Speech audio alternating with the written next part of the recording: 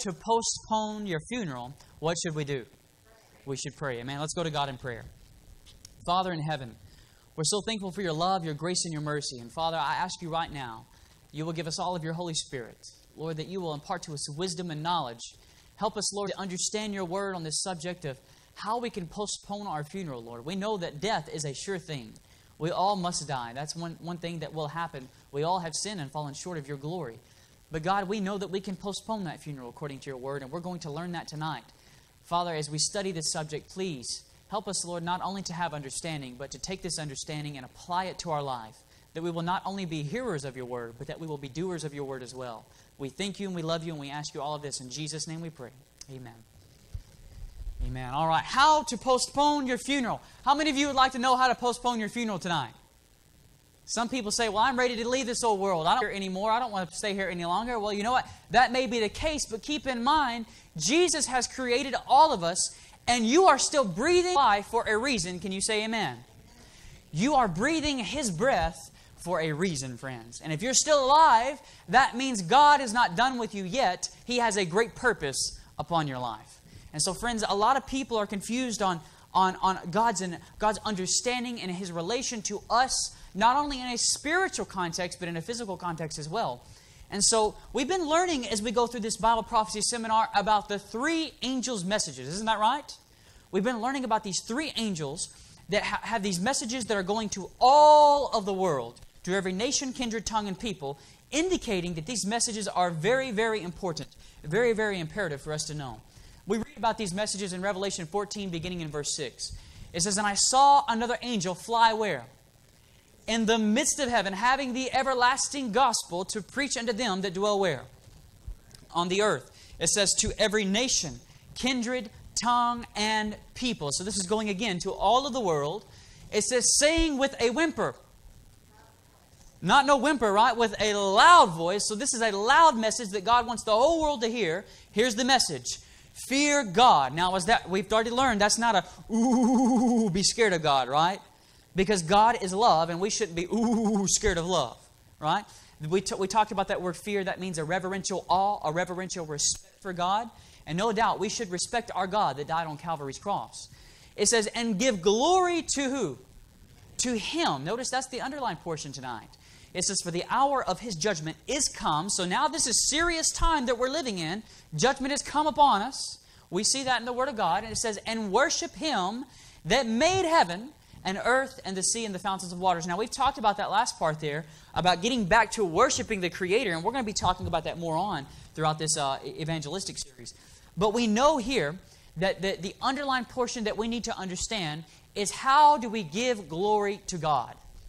Now, no doubt about it, if we were to go on a street corner and interview about 100 different people, we could find 100 different people that would give probably some pretty decent, good answers about what ways we could give glory to God. Some people would probably say, well, we sing praises to God. And some people would probably say, well, we give glory to God in ways of studying His Word and coming together in prayer. And absolutely, I think those are great answers. But there's certain answers that we already know. But there's certain contexts of this question that we have, of how do we give glory to God, that a lot of people, excuse me, I felt that building up, that a lot of people don't talk about, which is, how do we really give glory to God according to God's Word? Well, there's a scripture in the Bible that I think, in my opinion, that a lot of people overlook and that a lot of people don't really consider in their Christian walk. And that is 1 Corinthians 10 and 31. It says this, "Whether therefore you" what? "Eat or drink or whatsoever you do, do it all to the glory of God." You say, have mercy, Dakota. You've underlined eating and you've underlined drinking. You've quit preaching and you've went to meddling.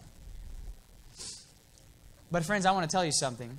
If the Word of God talks about something, we should talk about it too. Amen? We should consider it as well. Now, keep in mind, this scripture is saying, whether you eat or whether you drink, do it all to the glory of God. Now, I got a question. Is this verse indicating that you can eat and drink to the glory of God? Yes or no? I'm going to sit down over here and wait for you guys to wake up a moment. I'm just going to... I got all night. Yes or no? Amen. Yes. So we know this is indicating that you can eat and drink to the glory of who? God. Now, if it's indicating that you can eat and drink to the glory of God, then by direct contrast to that, that means it's also indicating that you can eat and drink that is not to the glory of God. Isn't that right? So, if you can eat and drink to the glory of God, well, that's simple. That means you can also eat and drink that is not to the glory of God. A lot of people, you start talking on these manners, they go, oh, now come on now. And see, what we do in our lives sometimes, we have all these doors in our lives. All these different doors and all these different places. And we say, God, you can have the keys. Here's a key to that door, and here's a key to that door, and few doors you just stay out of. I don't want you in any parts of these doors because that's my business. But friends, God is not He's not just interested in 95% of you. Can you say amen?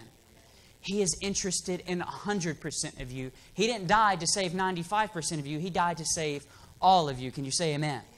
Amen. So friends, if we can eat and drink to the glory of God, again, that means we can also eat and drink that is not to the glory of God. And Revelation, the message in the last days, is calling us all to fear God, respect Him, reverence Him, and give glory to Him in every way. Now, let me ask this next question. This is a very common here. Is God interested in our physical health? Yes or no? Yes, amen. Now, we say that with such conviction here because probably many of you have already heard this message before. But maybe some of you are sitting out here and you haven't heard this message before. Here's something we need to consider. Is that what did Jesus spend the majority of His time doing in the ministry? Healing, that's right. He spent the majority of His time in His 3.5 years of ministry going about healing people. Amen. From different physical ailments, different physical ills, and different physical problems that they had in their life. So Jesus is certainly interested in our physical health. But see, there is a lie of the devil that is such a deceptive lie, and it's leading a lot of people down a world into a trap of sin. And what it's doing is that this lie is saying this. This lie is saying that God is not interested in your physical well-being because the outward man, he just perishes. He's only interested in the inward man. He's only interested in your spiritual well-being. But friends, that is a lie. Yes, God is interested in your spiritual well-being. Amen? But He is also equally interested in your physical well-being. And so many people try to demote the character of Christ to something to be like He's only interested in your physical or in your spiritual well-being. He only cares about what happens on the inside. He don't care about what happens on the outside. Friends, let me tell you something.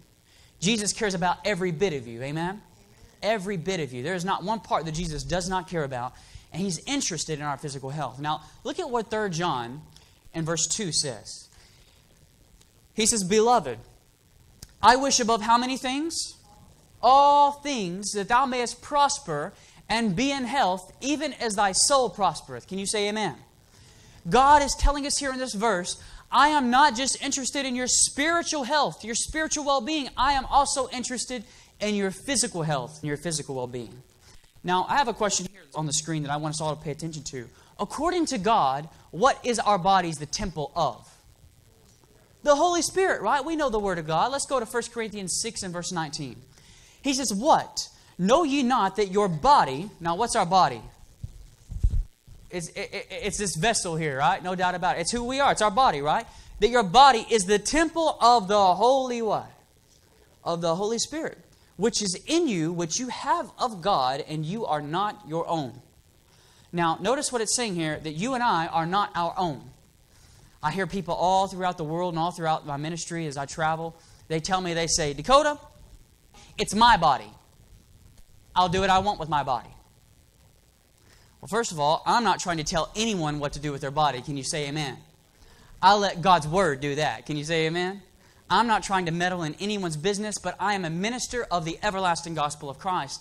And I have to preach it as it says it. I can't hold nothing back. Amen? And so check this out. Some people come to me and they say, it's my body. I'll do what I want to with it. Don't tell me what I can and cannot do because it's my body. Well, friends, the reality is it's not your body. And this body that I have is not my body. Can someone say amen? It says, you are not your own. It goes on to say in verse 20, for you are bought with a price. Therefore, glorify God in your body and in your spirit, which are God's. Can someone say amen? So friends, you and I are not our own. Why are we not our own? Because we were bought with a what? With a price. What price were we bought with? The blood of our Lord and Savior, Jesus Christ, no doubt. So friends, here's the thing. Here's the thing I want to ask us all. If we're bought with the blood of Jesus Christ and we are not our own, then what do we really own? Nothing. Can you say amen? But unless we do own one thing. There's just one little small thing we own. Guess what it is? It's our sin. Are you with me?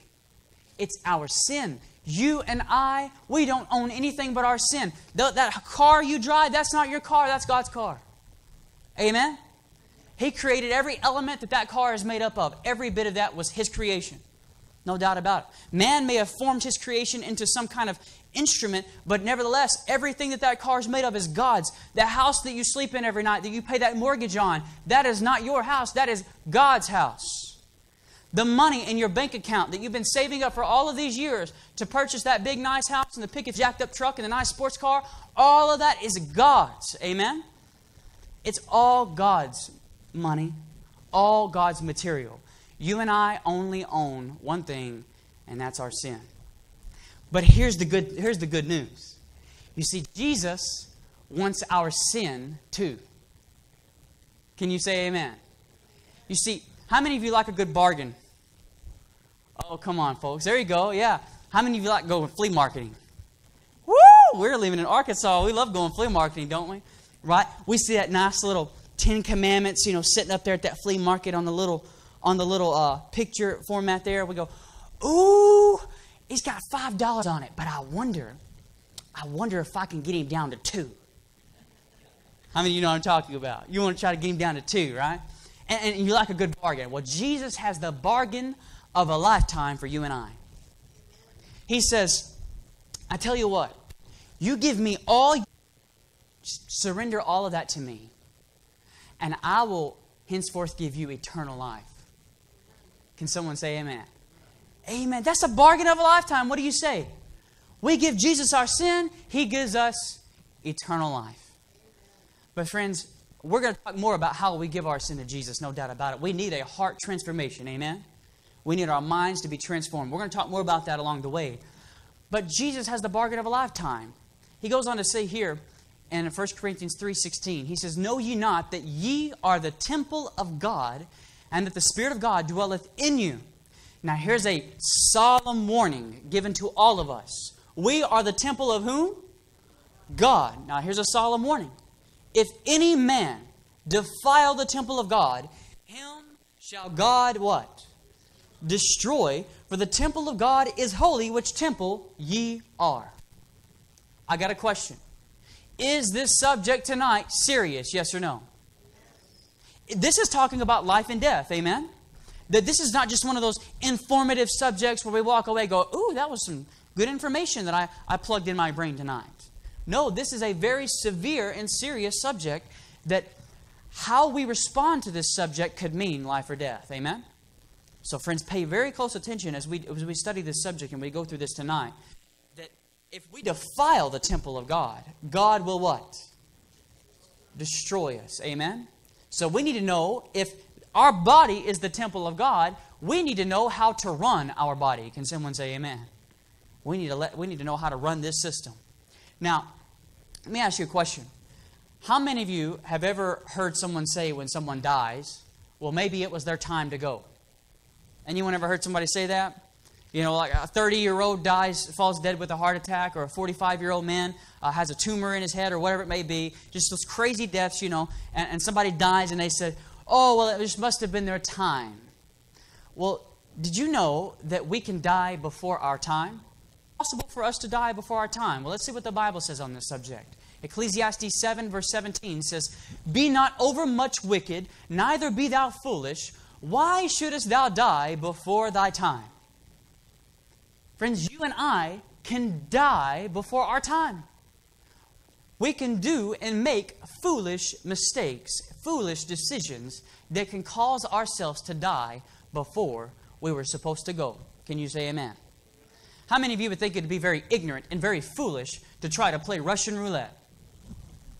I think that'd be a very foolish and ignorant thing. But some people, they think that's fun. And there's other lifestyle practices and other things that people do that they are playing Russian roulette without even realizing it. Amen? And we're going to talk about some of those lifestyle practices tonight. Now, I'm not trying to meddle and get in anyone's business. Matter of fact, I want to remind you that I have stayed out of your personal life. Can you say amen? I haven't been trying to prog and pry and to get into anyone's personal life. I want to make that very clear. But we are going to talk about some destructive lifestyle practices that causes our health to degenerate. Can you say amen? Because keep in mind, this subject is very important.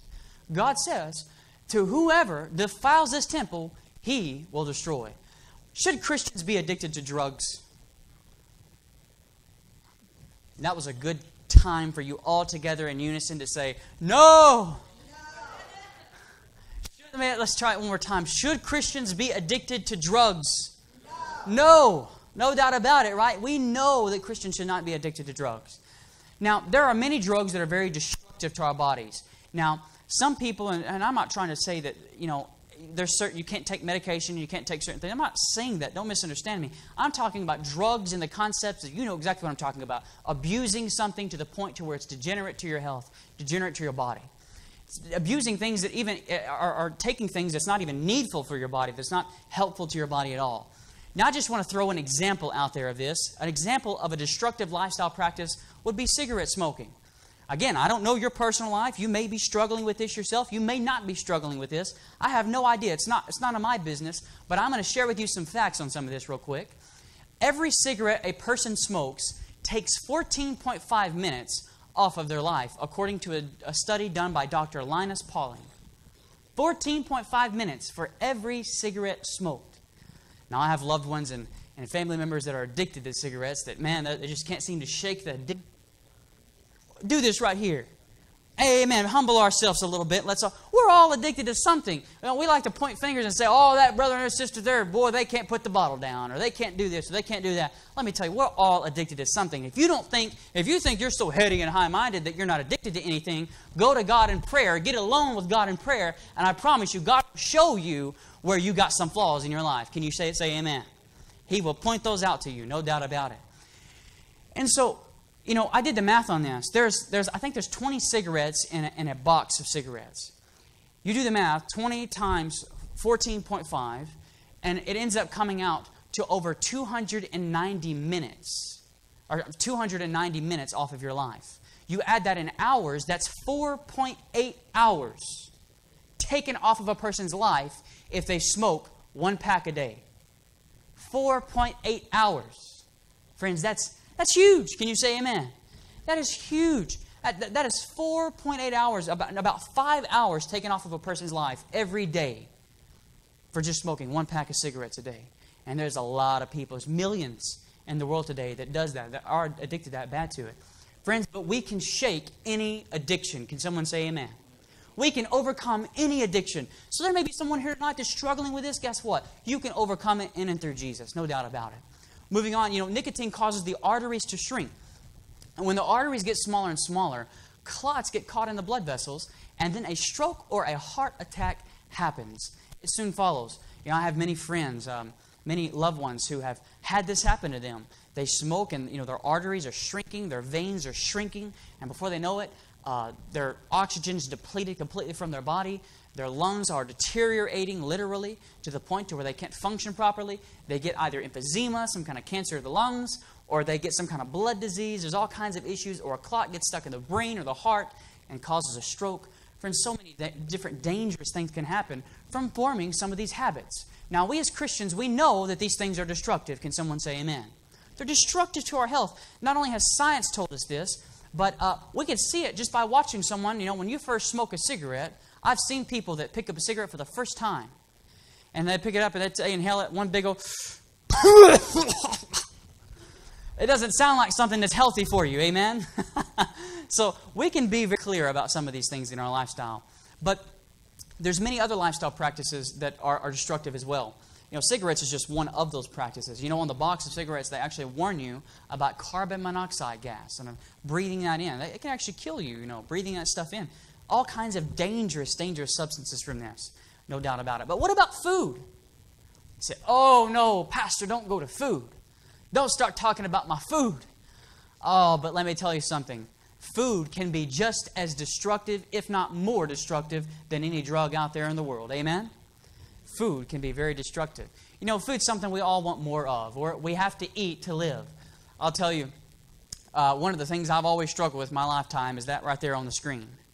Donuts. I have always liked donuts throughout my life. And even to this day, when I see a donut shop, it's hard for me to drive by without wanting to stop and get a couple of donuts because they're just so delicious. They're just so delicious. But friends, let me tell you, certain things can become so addictive that they become very, very unhealthy for you. And keep in mind, our body is the temple of what? The Holy Spirit. And if the Holy Spirit is abiding in our bodies, we need to make sure our bodies are clean and undefiled. Amen?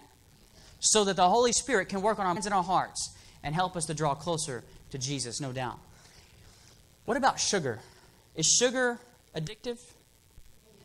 Amen, right? Sugar is let me tell you something about sugar. Sugar is probably one of the most addictive drugs in all the world. And you say, did you just call sugar a drug? I did. Because it's one of the most addictive substances in all the world. Here's the thing. They did a study on this to show how addictive sugar really is.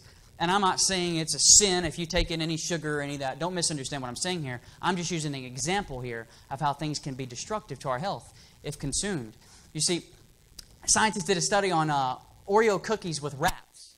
What they did, they took these little rats and they put one rat inside a box by itself, and they took another rat and they put him inside a box by itself, and they fed one rat crack cocaine, a very addictive drug, and they fed the other rat Oreo cookies. And what they did is that they monitored these two rats' brain patterns, showing how their brains work. And what happened is that when it come time to take that substance from them, to take the cookies and the crack cocaine from them, they were monitoring their brain patterns. This was a study, I think, done back in 2013 or 2010, somewhere around that time period. And they monitored their brain patterns, and they saw the withdrawal effects are worse upon the rat that did not have the Oreo cookies than the rat that did not have his crack cocaine. That the rat that didn't have his Oreo cookies, he was going psychotic. He was losing his mind. He was having all kinds of issues going on with his brain. And the rat that was on the crack cocaine, yeah, he was having some bad fits too, but not near as bad as the one that was addicted to sugar, addicted to that Oreo cookie. It's interesting. Anything can become dangerous and addictive to our life, friends, if we allow it to. Amen? We need to be careful of how much we consume of something, no doubt about it. And there's some things that are outright forbidden in God's Word. Amen? We're going to talk about some of those things too. What is God's biblical diet plan? Does God have a biblical diet plan? Yes or no? I think He does in the Bible. And friends, I'm going to share that with you tonight. In Genesis chapter 1 and verse 29, we read this. And God said, Behold, I have given you every herb bearing seed, which is upon the face of all the earth, and every tree in the which is the fruit of the tree yielding seed. To you it shall be for meat. Friends, this was God's original plan in Eden before there was any sin. Can someone say amen? This was God's original diet plan. And I want to submit to you that when we get back to heaven, we're going to be following that original diet plan. Can someone say amen? Now, after sin, after the fall, we know that different things was involved where they would work amongst the field, and they would labor amongst the field to produce different things from the field. We see this, thorns also and thistles shall it bring forth to thee, and thou shalt eat the herb of the field. It was to plant an apple tree. Do you have to keep planting an apple tree every year for apples to grow on that tree? No, but what about with like different substances such as like vegetables, for instance? Yes, they die. And it was a symbol, again, of how death was added when Adam and Eve sinned, fallen from the tree. God's original plan was to replenish. Can you say amen? And so we see that this concept was added in. Now, don't get me wrong. We should still eat our fruits and our vegetables. Amen? This is part of God's more healthful and original plan added to His life of how we should eat and how we should participate and practice in our lifestyle. Let me ask you a question. Did death exist before sin? It did not exist before sin, did it not? How many of you remember, how many of you could imagine, rather, could you imagine Adam and Eve? They're in the Garden of Eden with their bow and their arrows. And they're looking at that wild boar. And they're creeping up on the wild boar, and they pull back and they shoot it. And that wild boar goes squealing and blood's flying everywhere, and it's just an awful mess. How many of you could imagine that in the Garden of Eden? No, right? There was no death at all in the Garden of Eden. Amen? No death whatsoever, friends. And so, that actually animals and consuming animal flesh was not added until after the flood. Did you know that? It was only after the flood that God gave human beings permission to eat meat and to eat of the animals. Now, why do you think that was so? There wasn't anything to eat, was there, Brother West, on the earth? The vegetation, everything had been destroyed by the flood. Everything had been destroyed for 40 days and 40 nights. And so when they got back and they landed, they would have had to have something to eat. Can you say amen? They would have had to have something, and God understood this. So look at what God done in Genesis chapter 7, beginning in verse 1. And the Lord said unto Noah, Come thou and all thy house into the ark, for thee I have seen righteous before me in this generation. Verse 2, Of every clean beast, notice what he said there, every clean beast thou shalt take to thee by how many? 7, the male and his female, and of the beasts that are not clean by how many? 2, the male and his female. It says, of the clean beast, and of the beasts that are not clean, and of the fowls of the air, and of everything that creepeth upon the earth. So God told God told Noah and them that there would be 7 of the clean beasts upon the ark, but that the unclean beast would go in by how many? By 2s. Now, why do you think that was the reason for that? Well, he didn't want as many unclean, but necessarily, too, I imagine some of those clean beasts were probably going to be eaten. Isn't that right? And they needed to have more to replenish, no doubt about it. So check this out. Clean and unclean animals were established pre-Jewish. Now, the reason why I put this on the screen is because I have a lot of people that come to me and they say, Brother Dave, we got a problem with what you're teaching. You see, the clean and unclean principle in God's Word was only for the Jews. But I got a question. How many Jews were there in Noah's day? 0. It was the antediluvian time period before there ever was a Jew ever recorded in the Bible. So the clean and unclean principle is not just for the Jews. It's for everyone. Can you say amen? For everyone. God established this principle in Leviticus chapter 11, beginning in verse 46. He called it, this is the law of the beast. So this is a law that he established called the law of the beast. He goes on to say here, and of the fowl, and of every living creature that moveth in the waters, and of every creature that creepeth upon the earth. Now notice, he already established in Genesis, way before Moses' time, the clean and unclean principle. Now he's giving out a law about the beast that should be eaten and the beast that not should be eaten. He says to make a difference between the unclean and the clean, the beast, between the beast that may be eaten and the beast that may not be eaten. So check this out. And beginning in Leviticus 11 and verse 2, it says this. Speak unto the children of Israel, saying, These are the beasts which you shall eat among all the beasts that are on the earth. Whatsoever parteth the what? Hoof, and is cloven-footed, and cheweth the cud among the beasts, that shall you what? That shall you eat. So they have to have 2 things. They have to have a parted hoof, and they have to do what? Chew the cud, no doubt about it. Now, he goes on to say this in verse 4. Nevertheless, these shall you not eat of them that chew the cud, or of them that divide the hoof, as the camel. Because he cheweth the cud, but divideth not the hoof, he is what? Unclean to you. And the hare, because he cheweth the cud, but divideth not the hoof, he is what? Unclean unto you. And the swine, though he divide the hoof, and be cloven-footed, yet he cheweth not the cud, he is what? Unclean to you. He says, Of their flesh shall you not eat, and their carcass shall you not touch. They are unclean to you. Now, I got a question tonight. Be honest. How many of us are Bible Christians in here? You say, I believe all the Bible. Raise your hand high and proud. Amen. We're Bible Christians in here. So if we're Bible Christians, we need to follow the Bible. Amen? Not our own feelings, not our own ideologies, not our own opinions, but the Word of God, no doubt about it. And friends, that's all I'm sharing with you tonight. The Word of God. I am commanded to point you to the Word, And it's your decision to choose what you want to do, whether to obey it or to disobey it. So we're going to look at the list of clean meats here, given in the Bible. Just an example. You have the ox, the sheep, the deer, the goat, the wild goat, the antelope, the cows, the gazelle. Now here's a list of unclean meats. You have the camel, the rabbit, the swine, the rock badger. How many of you couldn't wait to go home tonight and get you some good old Arkansas rock badger? Anyone? We don't need no rock badger around here, do we? But out of all of these, which is probably the most problematic? Swine. No doubt about it. Swine in our society is probably the most problematic.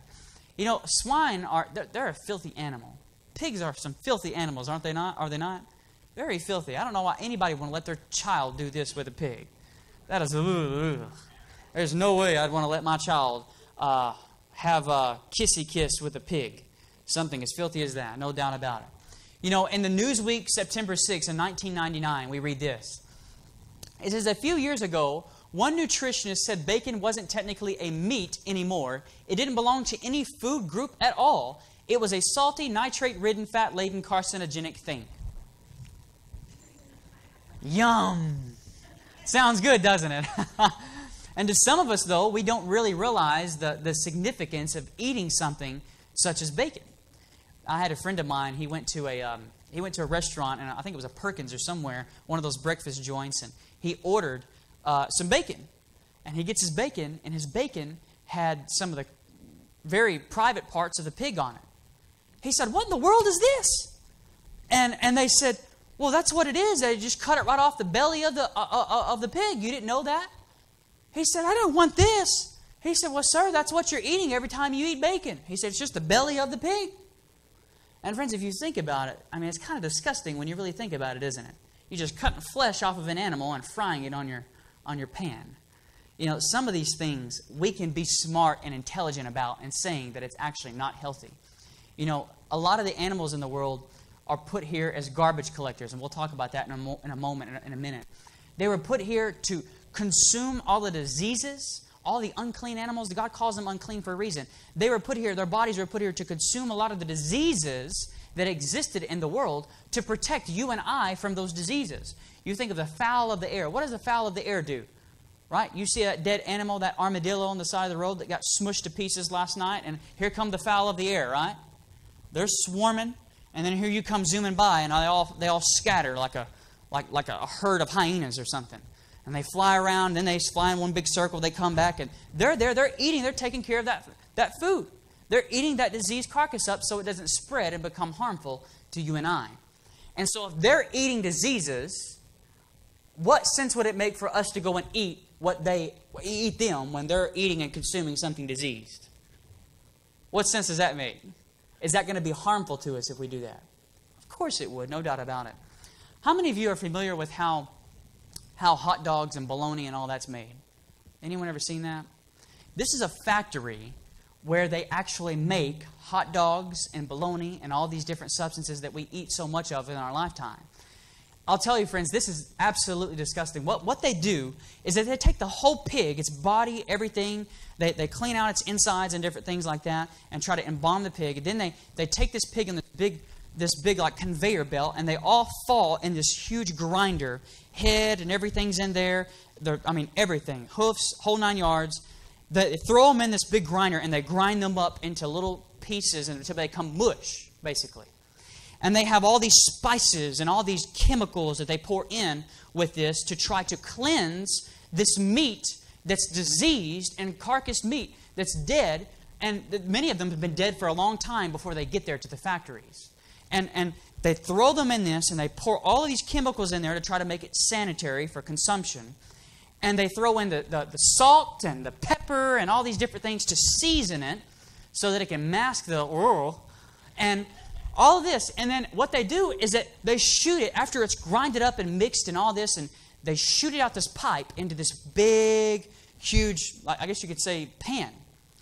And all these people, all these workers back here, they're making sure that everything's flowing and working right. And then they're placed into these casings where they're then led by a conveyor belt into an oven where they all are cooked as they move through this oven real slowly.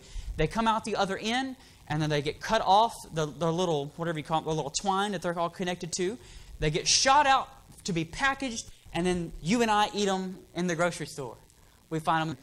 It's just, that's what we do. That's part of our lifestyle in society. But how many of you would love to go right up in with a big old spoon, right? And just dip it down in that. And anyone? No, right? That's disgusting. Friends, we're talking about everything of this animal has been put inside this with different colorings to mask the blood and different things that did end up in there, and pus and all these different things. They are legally allowed to allow all of these different chemicals in there to make it consumable for you and I. And I spent a large majority of my life eating these things, I'm telling you. I spent the majority of my life eating these kind of things. I would come home from school, and I would grab one of those hot dog, wieners that you would see, and I'd just eat it. That's what I was just part of my food. I get home from school. I had no idea that what was really put within that. And by the way, it's not just pig meat that's put in there. They mix it with chicken. They mix it with beef. And a lot of them, friends, in these factories, they're the chicken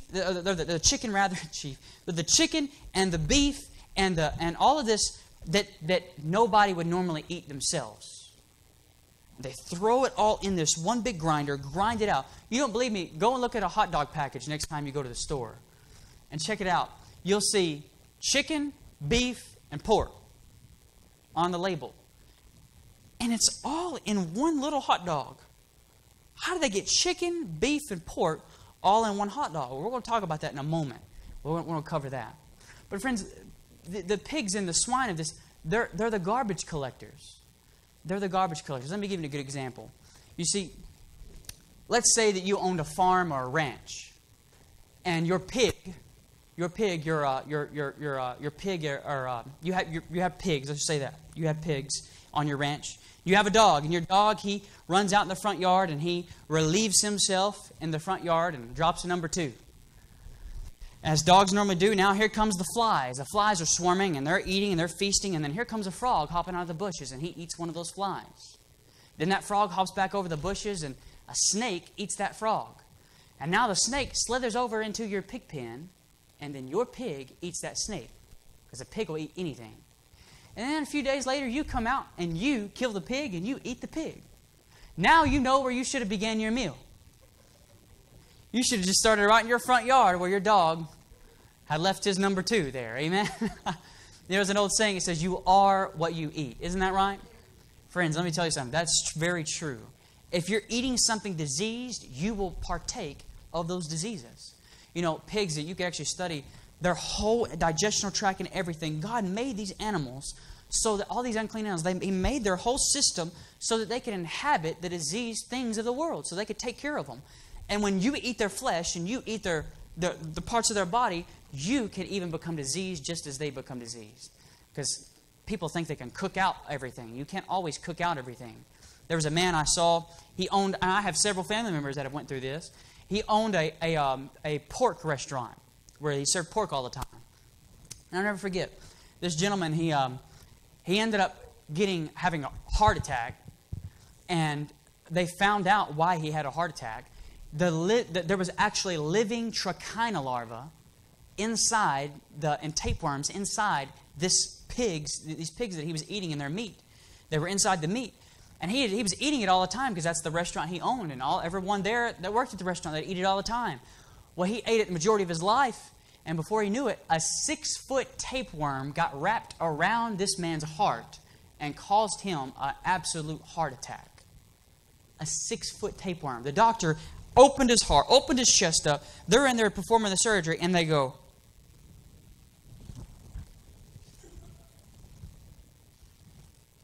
and they're looking at one another like, what? You can actually look up videos to this. I'm not joking. It's a real situation, friends. No doubt about it. God's Word is warning us about these things, friends, because if we partake of something that is unclean or unhealthy, it can affect our minds and how we think. Let me ask you a question. How does God communicate to us? Through our mind, amen? God communicates with us through our mind. So did you know something? Let me share something with you. What we put in our mouth affects what we put in our stomach, rather. I said that backwards. What we put in our stomach affects our mind.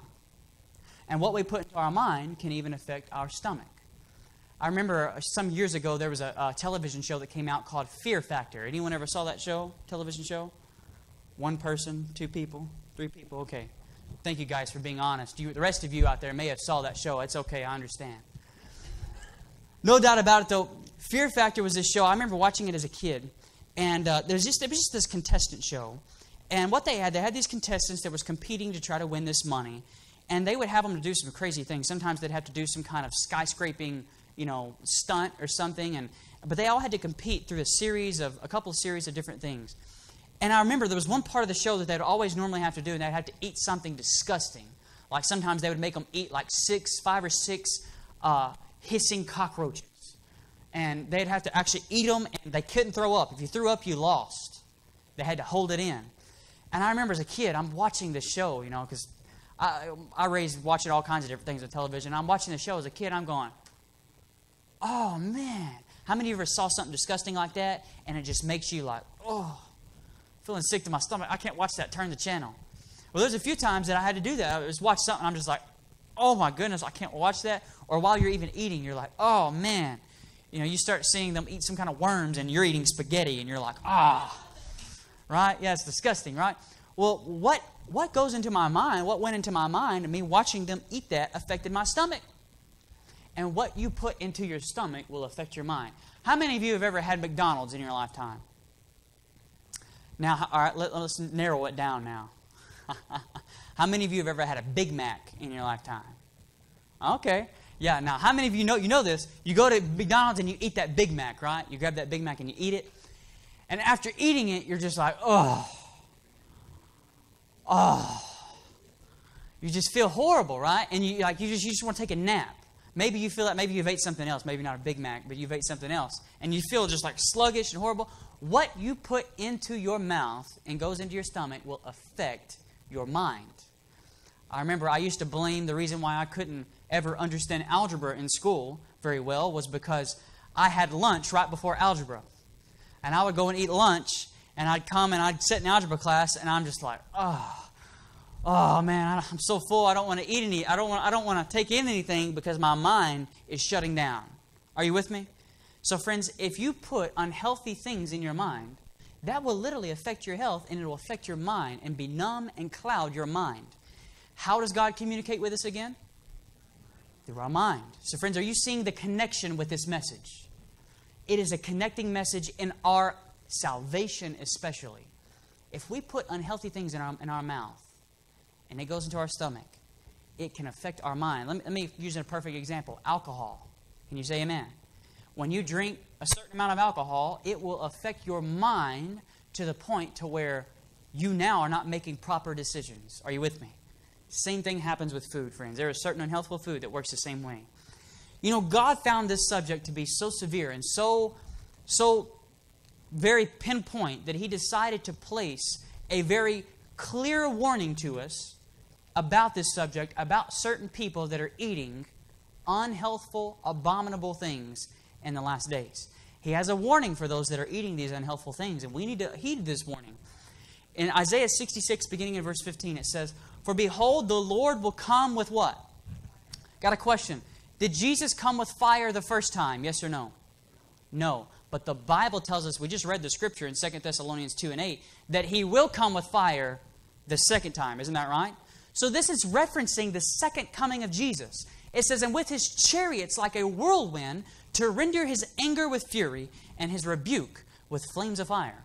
It says, "For by fire and by His sword will the Lord plead with all flesh, and the slain of the Lord shall be many." Did we talk about how God's going to gather the tares, bind them in bundles to burn them? Yes, we talked about that. No doubt about it. That was the parable of the wheat and the tares. There will be some slain of the Lord that will appear in the last days at Jesus' second coming.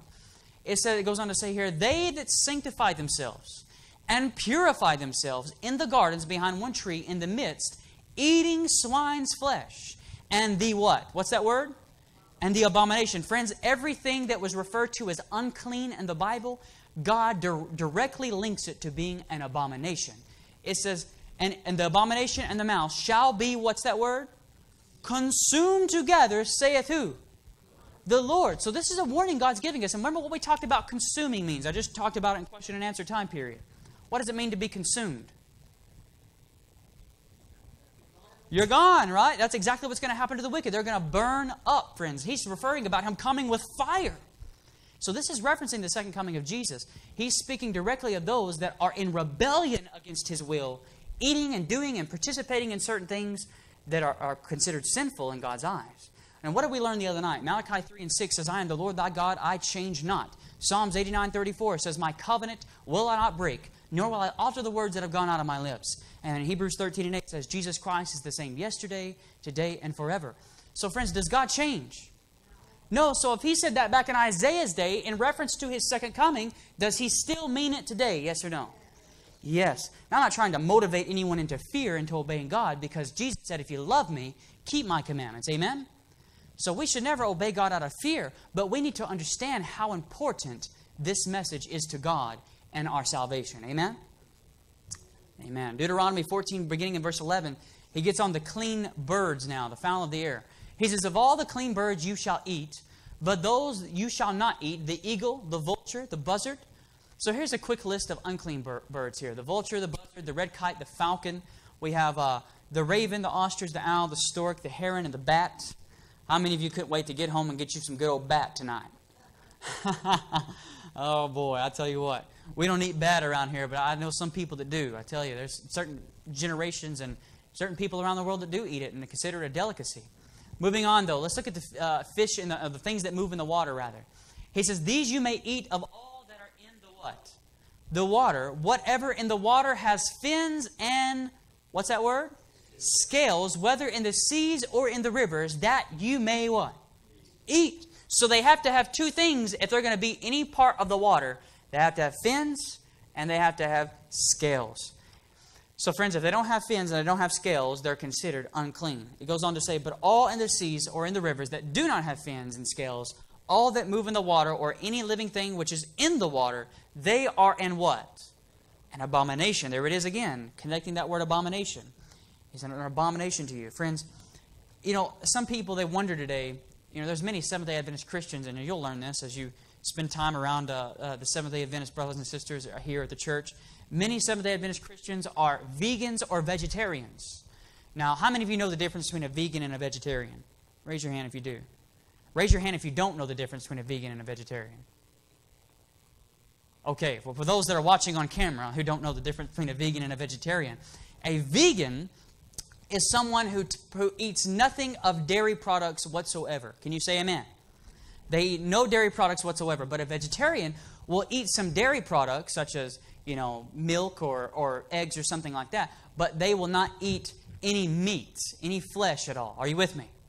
So that's the difference between a vegan and vegetarian. Most Adventists are vegans and vegetarians because of this choice. They've understood that it's a more healthful choice in making clearer decisions in your lifestyle with your relationship to Jesus. And friends, that's just proven. I tell you, when you eat a more vegan and vegetarian lifestyle, which was about, keep in mind, that was the vegan diet, was a diet that was introduced in Eden. Can you say amen? That was the original diet that we should all be partaking of. Now, we all struggle in getting there. I tell people sometimes I'm a vegetarian. For years, I've been a vegetarian trying to be vegan. We all get there at different stages, no doubt. There was even a time before where I didn't think I'd ever be able to stop eating some of the unhealthy things that I ate. But friends, we can do all things through Jesus, amen? Who gives us strength, no doubt about it. You know, so a lot of people say, well, that's okay, I'll just eat clean meat. And we can eat clean meat, amen? There's clean meat that we can eat, but I want to warn you about participating in eating even some of the clean meat that's considered clean today. We have to still follow the principles of the Bible. Here's just an example I'm meaning. You know, the meat of today isn't the same meat in the Bible times. Did you know that? The reason why the meat has changed is because our companies like Tyson Chicken and some of these huge companies that make these meats nowadays, that what they're doing is that they're pumping steroids. They're getting these big old Goliath chickens. How many of you guys have seen this video? They get these huge Goliath chickens that are like crippled and can't move, and many of them are diseased, and a lot of these chickens, they're abused and misused, and they're feeding on each other's feces of steroids and different things that are pumped into them throughout their life. They're stacked up on those trucks, and they get dropped down. All their feces get dropped down, and they don't have anything to eat for a certain amount of time. And so how they get them so big is they shoot them with these steroids. They get these big Goliath chickens, and then they send them out in the markets, and then that big old Goliath chicken leg, you and I eat that big old Goliath chicken leg, and then it creates us hormone problems. We get hormone problems and hormone issues. This is just scientifically proven. You can check some of this out. But our meat is not the same today. There is even meat, friends, that's being treated, even today in the United States of America, with carbon monoxide gas. Here's the difference between the meat. Check out this picture here. Same piece of meat. This is before the carbon monoxide treatment. This is after the carbon monoxide treatment. They treated the same piece of meat. They wanted this meat. Nobody's going to buy this piece of meat in the market. Why? Because they're looking at it, it's too dark. That doesn't look fresh. But when somebody sees a nice piece of red meat, they're going, that looks good. So they're allowed to treat it with carbon monoxide gas to make that meat appear more fresher. And I'm not lying to you here. You can just look this up on your own. Carbon monoxide is used in the USA to make meat appear fresher. This practice is banned in Canada, Japan, Singapore, and the European Union, but it's still being practiced in the United States of America. Friends, we have to be mindful of what we're putting into our mouth. Why? Because our body is the temple of the Holy Spirit. Amen? Friends, if our minds are not clear, how in the world are we going to make clear decisions to give our life to Jesus on a daily basis? We have to have clear minds and clear hearts. Amen? And eating a healthier way will give us the ability to be able to think clearer and make clearer decisions. You know, this actually made it on ABC News called Pink Slime. I think it was back in the early 2013, 2014. It made it on the news as pink slime, no doubt about it. You know, they use what they do is to get this meat all and what it is today. They use what's called meat glue. And I'm not trying to emphasize anything on gluten-free here. This is just a picture I pulled offline just to emphasize kind of how it's used. And no, it's not real glue. This is just a picture here. It's not like glue that you would use as a child that they spray on this. What it is like a powder. What you have here, they take meat that would be either, a lot of the meat that would be scraps that you would throw out to the dogs to eat, or you would throw out to the possums to eat. They take all these scraps off of these different animals, and they shave them off and they cut them off, and they take what's called meat glue, and it's like a powdery substance. And they take it and they sprinkle it over that meat. They grind it first together. They'll grind up the meat in a grinder, and they sprinkle it over that meat, and then they form steak patties and different things out of it, whether it would be a steak, a 14-ounce ribeye, or whatever it may be. They form things out of it so that they can sell it in the market, and so that scraps can make them extra money. But the problem is this meat glue, again, is used to bind and absorb this meat together. And what do you think, if it's doing that to the meat, what do you think it's going to do to your arteries when it gets inside your system? It's going to clog up your arteries, isn't that right? And friends, that's exactly what's happening. And this is dangerous. And that's why a lot of the meat that we see today, and a lot of the meat that we eat today, it's not the same kind of meat that they would have ate in the Bible days. You know, there's also a principle a lot of people miss out on when consuming meat and eating certain things. In Leviticus chapter 3, beginning in verse 17, it says this: "It shall be, a perpetual statute for your generations throughout all your dwellings, that you eat neither what? Fat nor blood." Now, there's a reason why God specifically said, do not eat this throughout all your generations. It's because, friends, all the life of the animal is in the what?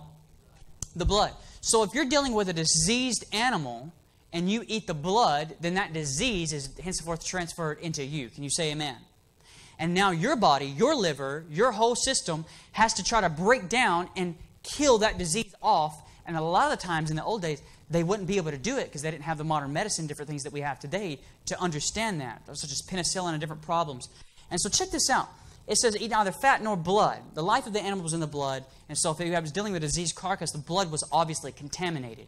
But what also he warned us of is the fat. Now the fat here, all of the toxins that your body absorbs through deodorants and different things that you take, you go out and you're using your riding lawnmower, you're soaking up all these different toxins throughout the air in your body, in your system. And then there's only mainly two ways that your body gets rid of toxins. You either sweat it out most of the time, or you will get it out through your bowels. Those are the two ways that your body gets rid of a lot of the toxins.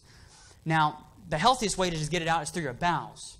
But the situation is a lot of people don't exercise enough, and they don't eat the right things to detox their body on the inside. So all of those toxins, and it does the same way with animals, all those toxins get stored in the fat chambers of the body. So where the fat is, that's where the toxins, all those toxic problems and those toxic things get stored in the fat. So when you eat the fat, you're ultimately eating the toxins of whatever that animal ate itself or absorbed itself in its body. Are you with me so far? It's all making sense? Amen. And so meat is definitely changed today. Even the Cancer Society warns of this. No red meat, and they even go as far as to mention alcohol here. Let me blow this up for you here, the first portion of this headline. It says, people should not eat any red meat or drink even moderate amounts of alcohol because of the risk of cancer, the American Cancer Society warns. So friends, this was back, I think, in the late 90s when they released this and made this very clear. But today, people are now being given recipes of unclean meat to eat. As for cancer patients and diabetic people that are having diabetic issues, they're giving them recipes in some of these websites today to tell them to eat things that are unhealthful to them, that's actually aiding to their problem rather than reducing their problem. And friends, all kind of people have different ideas for why that's happening, but I'll tell you, at the end of the day, we need to educate ourselves on what we're putting into our mouths. Can you say amen? Amen. We need to educate ourselves. What about alcohol? Should a Christian be addicted or drink or partake of alcohol at all? No. But this is a debated, I can't even believe that this is a debated question among Christianity today. I have people all the time that come to me and they want to debate certain things that are just ridiculous ideas. I had one guy come up to me, he was a young kid, he was probably 19 years old. I was in Texas a few years ago. He come up to me, he's like, Mr. Day. And I was like, yeah, brother, what's up? He's like, he actually talked like this. He had like this voice, And I said, yeah, brother, what's up? He said, I have a question, man. He's like, so you're saying that it's wrong to smoke, but like, it's a plant. And I said, well, yeah, it's a plant. I said, but, are you eating the plant or are you smoking it? But it's a plant. I said, yeah, brother, I understand it's a plant, but, your body's not meant to take in smoke into your body, take in toxins into your lungs directly. I said, it's not like you're eating the plant for a nutritional value or something. I said, certain plants have nutritional value and certain plants don't. I said, my goodness, if you look at certain plants are poisonous, they can kill you. But are we going to rationalize and say it's okay to eat it just because it's poisonous, just because it's a plant? No, not at all. And so I have some people come to me in Christianity, they say, well, what about alcohol? I see that Jesus turned the water into wine. Now, let me ask you a question. Did Jesus turn that water into fermented wine or unfermented wine? He turned it into unfermented wine. Do you think Jesus is going to advocate a big party, advocate taking something into your temple, which is the Holy Spirit, and that alcohol, that fermented beverage, benumbing and clouding your mind to make you another person? The Bible tells us in Proverbs 20 and verse 1, wine is a mocker, strong drink is what? Raging. And whosoever is deceived thereby is not what? Wise. Friends, I didn't say it, God did. If we're going to allow ourselves to be deceived by a beverage, then we are not wise in God's eyes. Now here's the thing I want to point out. I had a guy come to me recently, he made mention of this, and I paint a little scenario for you for a moment. Let's say a guy goes, he has his friends invite him out to the club to just have a beer. Just a beer. Hey, Bob, let's go out and let's have just one beer. Oh, I really need to get home to my wife, she's going to be waiting on me. It's my birthday today. Oh, man, come on. Just one little beer. I ain't going to hurt you. And he says, oh, okay, sure, I guess we'll go. We'll just have one. Drink moderately, right? That's what some people think. And he gets there and he has one beer with him. He says, all right, guys, I'm going to head out. Oh, man, come on, just have one more with us. oh, well, I guess I'm here. I guess I'll have one more. And then I got to go have one more. And then by the time he's drunk another one, now it's done gotten in his system and it's done beclouded and benumbed his mind. And now this same Bob who wouldn't have made certain decisions begins to start making certain decisions that he wouldn't have made if he would have had his right mind. How many of you know what I'm talking about? I've seen drunk people. I've been around drunk people in my life. And they either have one or two attitudes. Either they hate you and they're ready to fight you, or they love everyone. Tell me I'm wrong. That's the two attitudes of people that become beclouded and benumbed. Either they want to fight everyone, they want to show everybody how angry and how mad and how tough and rough they are, or they want to love everyone. I had family members that get drunk and they'd come up to me. I hadn't seen them in 6 years. And they'd come up by the house, hey, Dakota, man, I sure do love you, man. And I just smile and say, I love you too, brother. and then I'd have some of them, boy, they'd get angry. They'd come by wanting to fight and different things. Let me tell you, friends, this mindset is not of God. Can you say amen? You see, wine in the Bible, that's one of those words that takes on a different meaning in our society today. Wine in the Bible had two meanings, either strong drink, which was a fermented beverage, or an unfermented meaning, which would be fresh grape juice. Are you with me? Unfermented wine would be fresh grape juice. But in the Bible days, it held the same type of meaning there. You had oinos and the new oinos, which was new wine. New wine would be the fresh grape juice. But in our society today, when we hear the word wine, we think fermented beverage. Isn't that right? And so some people read where Jesus turned the water into wine, and they want to advocate drinking and taking all these things in. Friends, don't fall into that deception. Jesus does not advocate nowhere in the Bible for us to take in something that is that harmful to our mind to cause us to become another person. So Bob has a couple beers, and now Bob has went down to a nightclub that he shouldn't have went to, done things with a lady that he shouldn't have done things with, and now he has cheated and he has committed adultery, and now he's driving home back to his wife and his children late at night. His mind is clouded and benumbed, and he can't see the sides of the road very well, and he scoots off the road and he hits a family that was driving in a minivan, and you can make up the rest in your mind. A horrible scenario, all because of something that benumbed and clouded the mind. Can you see what I'm talking about, friends? God does not advocate such things, so let us not to try to make excuse for them.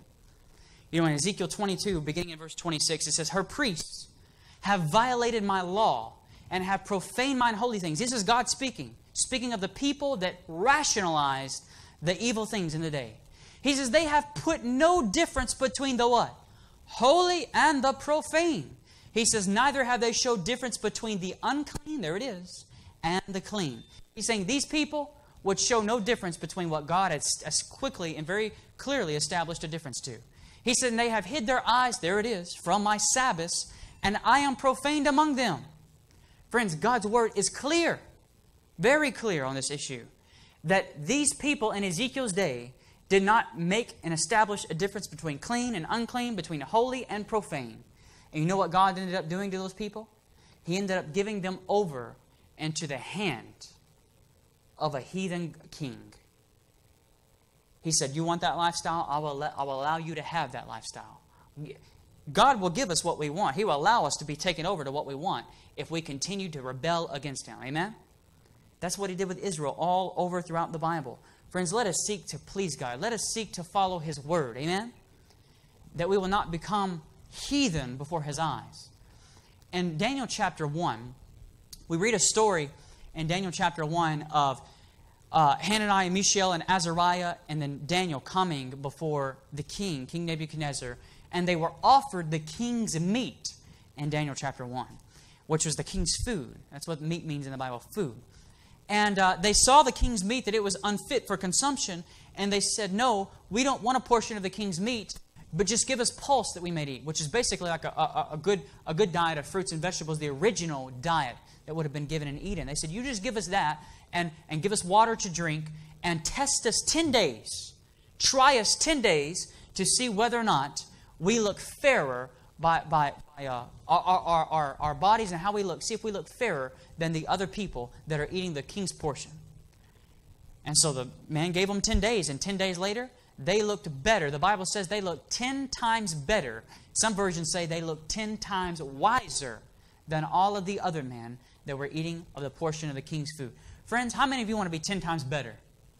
Amen? Well, if you follow Jesus' diet, amen? Follow the Bible, the diet that He laid out in the Bible, friends, we will be okay. We will be in a better physical, mental, and spiritual state, no doubt about it.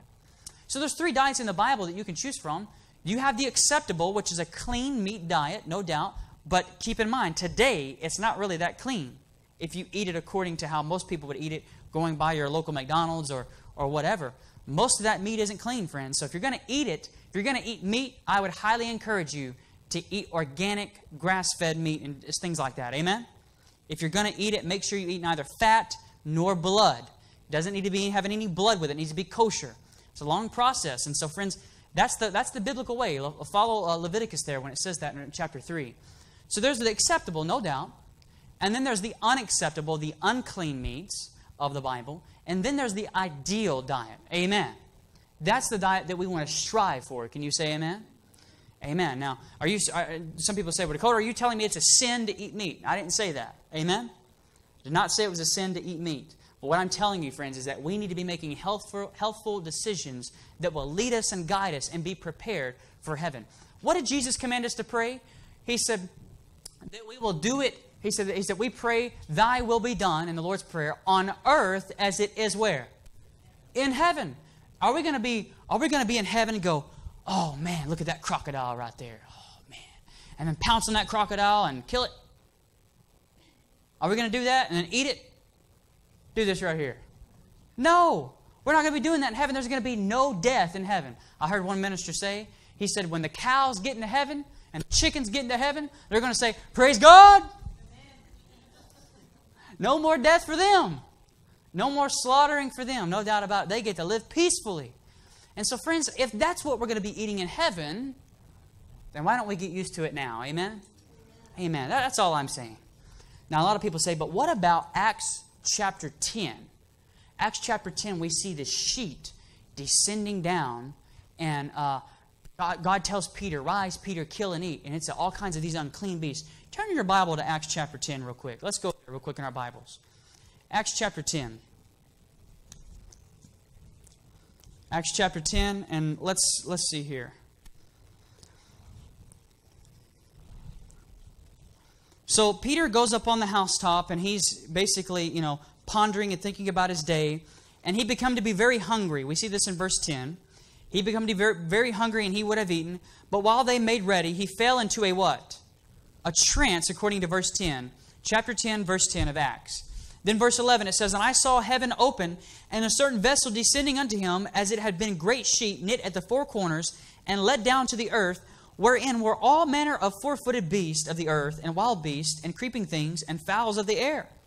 So there's all kinds of manner of beasts in here, creeping things, wild beasts, and it says, and fowls of the air. Now we know the majority of the fowls of the air are unclean. Isn't that right? Yes, so people would say, yeah, these are unclean animals right here. It says here, and there came a voice to him in verse 13 saying, rise, Peter, kill and eat. But Peter said, not so, Lord, for I have never eaten anything that is common or unclean. Verse 15, and the voice spake unto him, and again the second time, what God hath cleansed, thou call not thou common. And they want to stop right there, and they want to say, right there, Dakota, your clean and unclean message and your idea of following the laws of the Bible, of the clean and unclean meats, doesn't apply, because God's telling Peter that, hey, what I have cleansed in these animals, don't you dare call common or unclean, because I've cleaned them. I've cleansed them. Now, that's what we would get if we stopped right there. But should we stop or should we continue reading? I think we should continue reading. So God tells him, what God hath cleansed, thou call not thou common.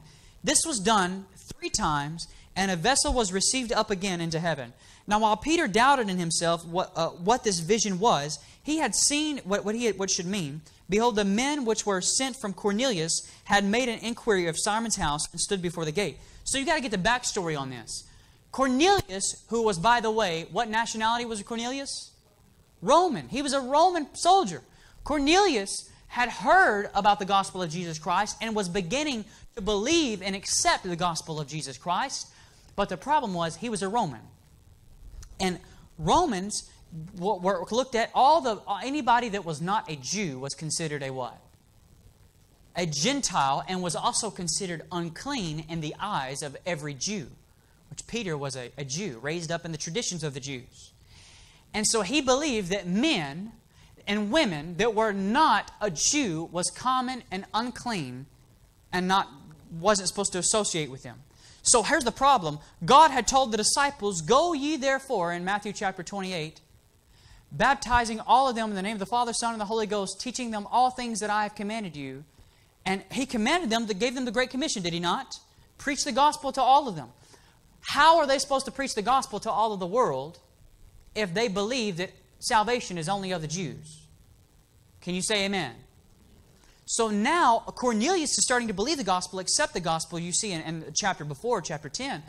And now God has told them to send for Peter that they may create a meeting, create a meeting place that they can come and talk about this. So check this out. When you go down to verse, let's go down to verse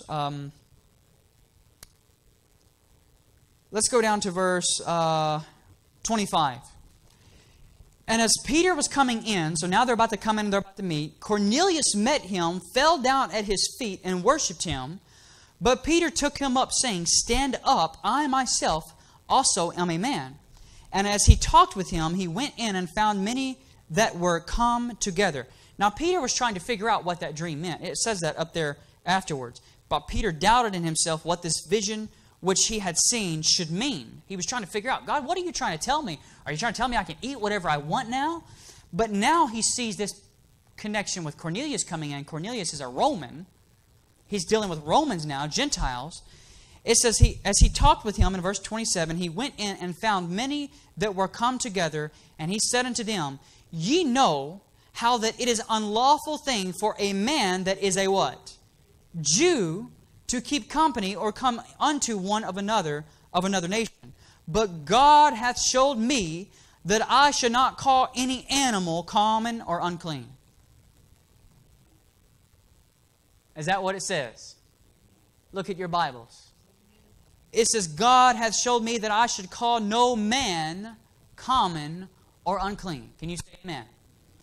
Friends, this is what God was trying to tell Peter with this vision. He was not telling Peter he can eat whatever he wants to eat now, that everything's lawful to eat, as some people teach. If that's the case, then God changes when God said, "I change not."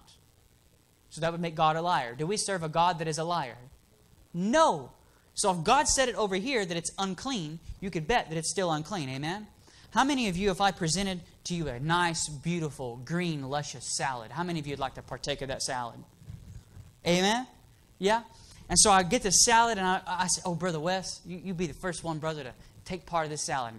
And as I'm about to hand it to Brother Wes, I drop it in the floor and I fall over it and dirt gets all over the salad and all there's crumbs and now the ants are starting to get onto it. And I say, "It's okay, 5-second rule."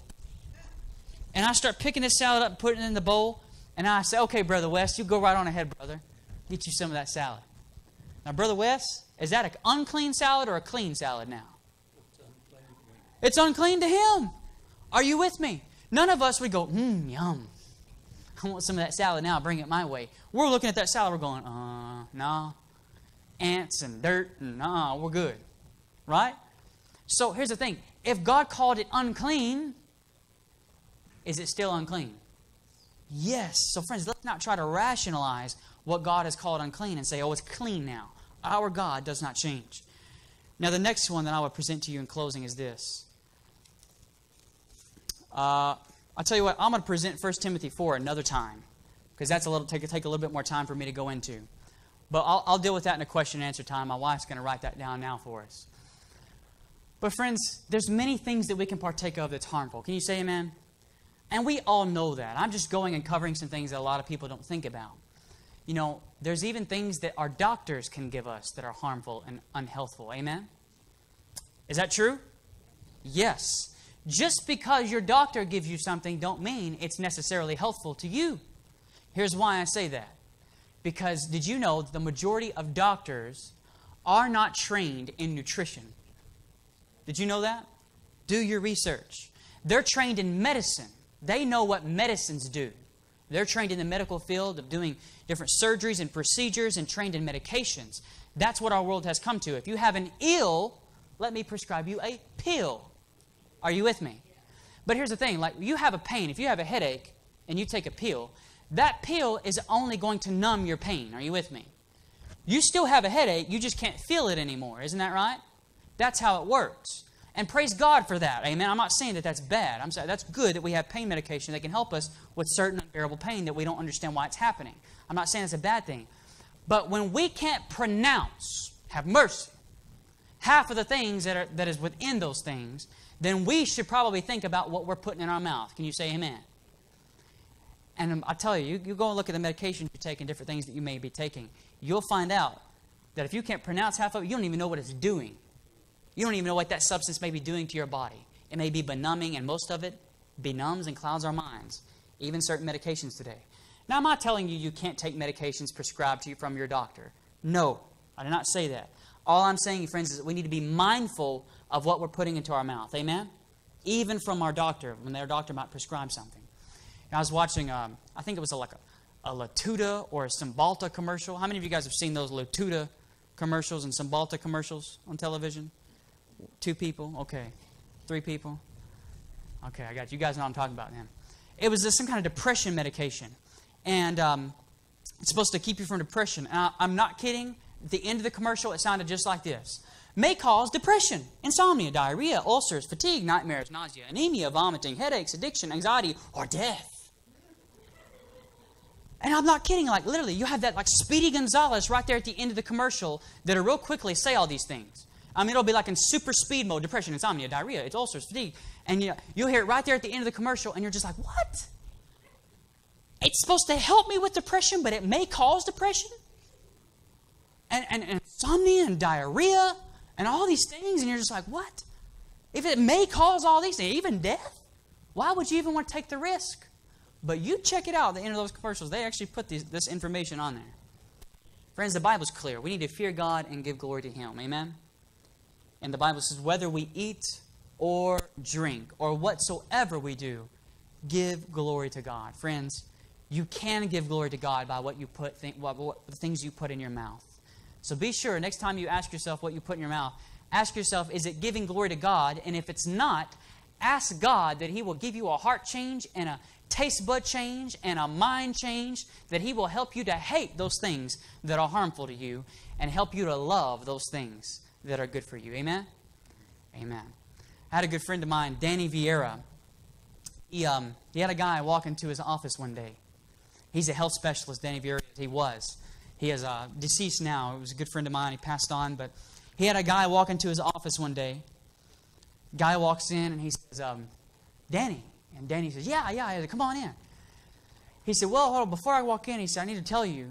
He said, they sent me to you. Danny says, He said, who sent you to me? He says, my doctors, they sent me to you. He said, oh, well, how can I help you? He said, well, he said, I got emphysema. I got lung cancer.